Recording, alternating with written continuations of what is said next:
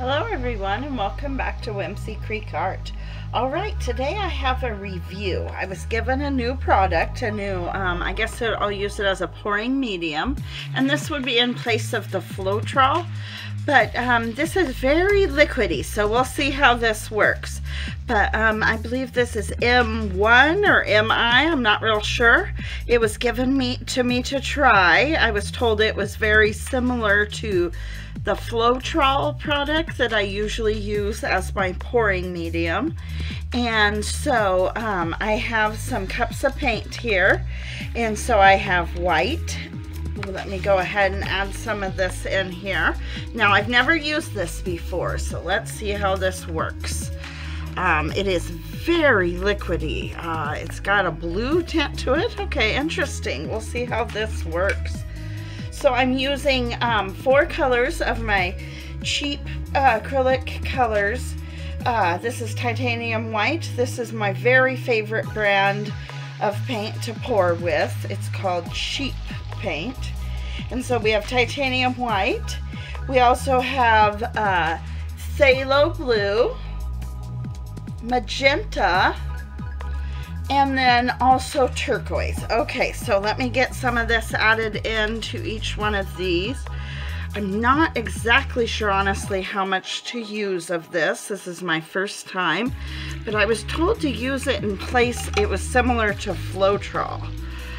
This was given to me to review, so let's see how this works. It is, I mean, the consistency of water, so floetrol, as you know, is a little bit thicker consistency. Let's see how this mixes up here. Okay, I can tell you that I would have definitely used quite a bit less of the additive there. It is very, very liquidy. Okay, we're going to need quite a bit more paint here. Let me add a little bit, some more paint. And I have just ceramic 4-inch tiles. We're gonna use those. Those are pretty cheap to kind of experiment with things like this. Okay, very fluid, very liquidy. I can tell that this would not, honestly, for me, be a great alternative to floetrol. I mean, we'll see if we get fantastic results, amazing results. I mean, it might be.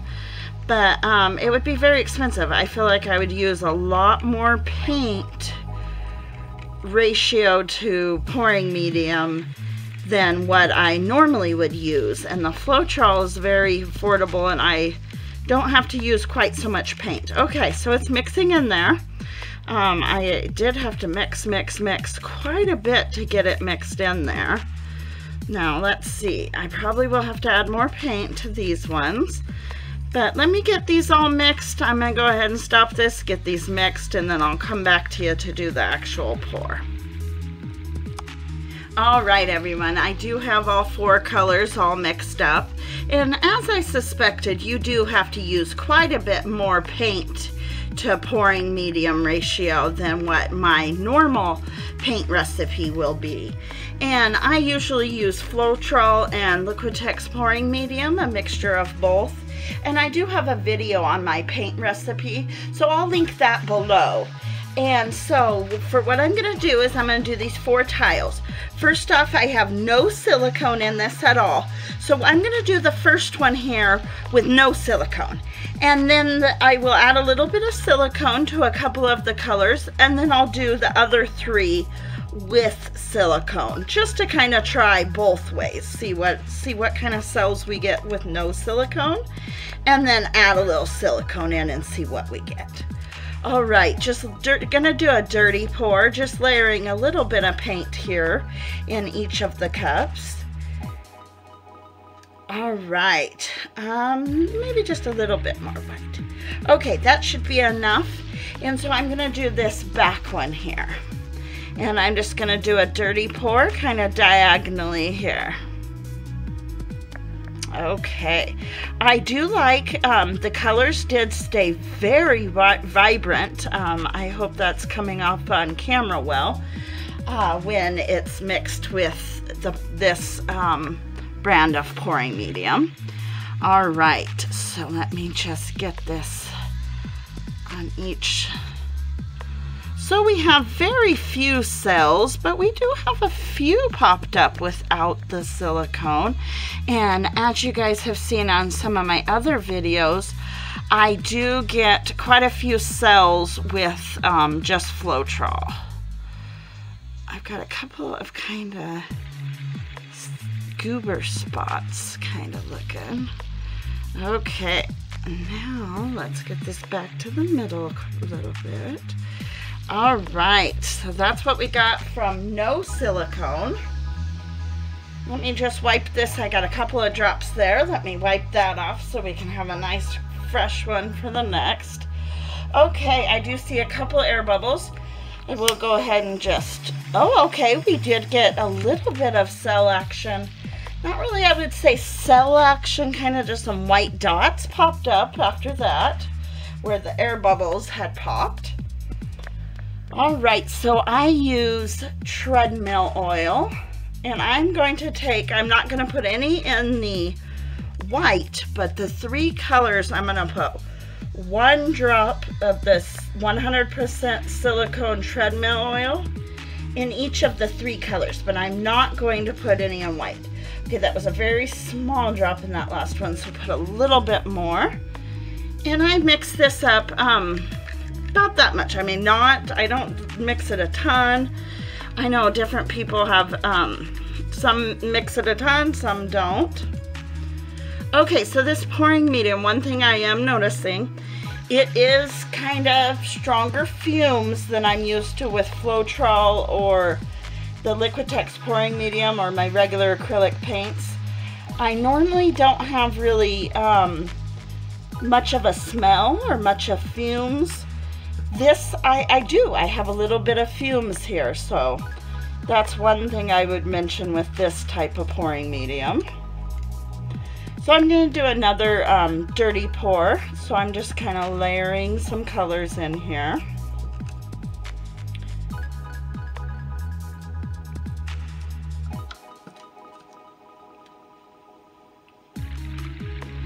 So this pouring medium, again, I will mention, was given to me. So it's just for me to review and see what I think, what I like about it. And so once this video is done, I will do another video in about a week to let you all know how they dried, what they look like drying. But for now, we'll just see how they look wet. They are quite vibrant and colorful, but there is quite a little bit of fumes here.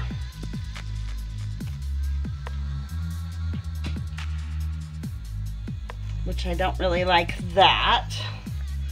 All right, let me take this back one, and I put my hand on an L, bring it to the corner, kind of a little bit back to the middle, turn it to the other side, bring it down an L again, back to the center. And then you can just pinch to this, kind of get the edges real good. Okay, I'm not seeing too much cell action. I did put the treadmill oil, the silicone, in the 3 colors. But that's all right, you know.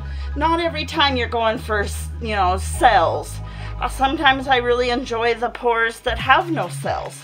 And then sometimes I really do want that look with the cells. So that's okay. Sometimes, oh, okay. Okay, wow. Definitely needed a little bit of torch, and then definitely get the cell action there. Okay, awesome, good to know. And some beautiful cells at that. I have, I'll give you a close-up when I get all done with all 3 of these last ones. Quite a bit of, oh, knocked that over. Okay, I knocked one of them over, but caught it in time. Okay, let's get this to the edge. All right. Let me wipe my hands off real quick, grab the torch up. So, all right, that is nice cell action here. I'll give a close-up in just a moment.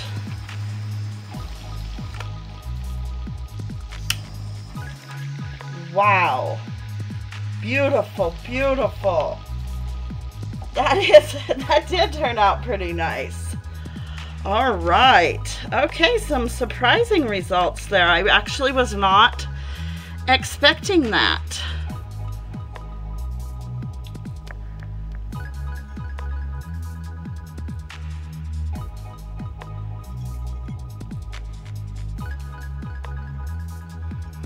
So I hope these dry well. I have never used this pouring medium, so that'll be interesting to see as well, how they dry. But so far, let me go ahead and give that, okay. So it's definitely the silicone makes the difference here. Just wow, okay, beautiful. Beautiful, beautiful. Okay, let me get you guys down and for a close-up. All right, here is the close-ups. Wow, they are really pretty. So here, back here is the one that we put no silicone, and these other three are the three that do have silicone. So look how beautiful that cells, very uniform, nice cell action there, a lot of colors coming up through with the cells. So definitely would suggest the silicone with this pouring medium.